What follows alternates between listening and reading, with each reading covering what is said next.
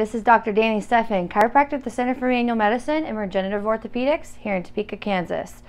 With the current circumstances and everyone getting to stay home, and instead of doing some Netflix and chill, we're here to show you some good mechanics on things, because a lot of us are going to be really encouraged to do home activities, home improvement, but let's do it without getting hurt.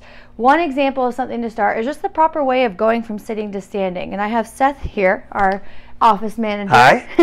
I'm going to be the demonstrator today. Now, one of the things he's going to be doing is just going into, go ahead and act like you're sitting for us, Seth. Great. Now, most people, when we go from sitting to standing, if we've been watching a nice little binge of some show on TV or Netflix, Hulu, we go and fold our chest over our lap, kind of creep on up, and sometimes that really strains your back. And it started because everybody's sitting, watching in this terrible position with poor posture, and then we go to lean forward and start to stand up. A lot of those mechanics are getting the wrong muscles to work at the wrong time. So a few examples of how to get up better are going to be what Seth is going to show us here. One cheat I like to tell people, even if you're in a comfy couch or recliner, is to scoot your bottom towards the edge of the chair a little bit. Now, act like we're almost coming in a squat position. So your legs are a little wide, your toes are tucked under you a little bit, and you're really going to engage those quads, the muscles in the front. Try to go straight up. Great.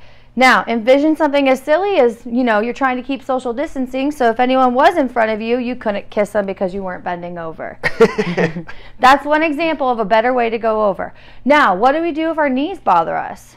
Another option, if somebody does have bad knees, is always looking for chairs that may have arms on them, because the arms can be a wonderful assistance to help you get up. So in that position, you would set your body up with the same mechanics, feet a little bit wider, heels pulled back underneath you, and then you can use the arms of the chair to help you. One thing that I've always liked to think about is me pushing my hips forward. They call this a hip hinge. So as I push off, I can drive my hips forward, which activates the glutes, and that's one of the most powerful muscles in the body to help you stand up. And a third option that we can often use is a stagger stance. You may determine which leg you want to stagger with based on if you do have one knee that may be better than the other, one hip, one ankle, anything in that chain of mechanics. So with the stagger, you can put your more powerful leg back, feel some pressure on your heel.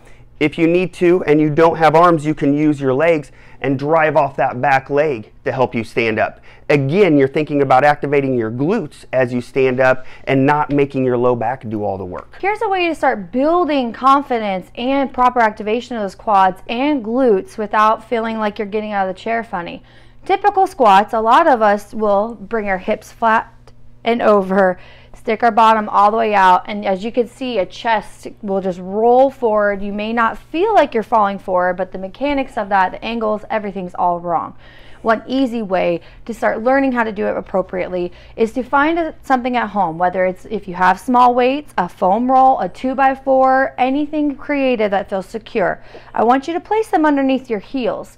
That way you're almost up like you're wearing high heels, and you are not able to do that same form because you're going to feel like you're going forward. An example is Seth. He will be able to draw his heels down to the floor, sink his bottom all the way like he is sitting in a chair, feeling comfortable that he is not going to go forward or back, engaging the muscles properly.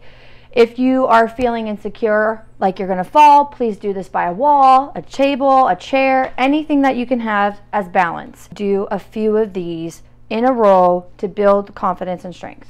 If you guys have any questions, please give us a call at the Center for Manual Medicine at 785-271-8100.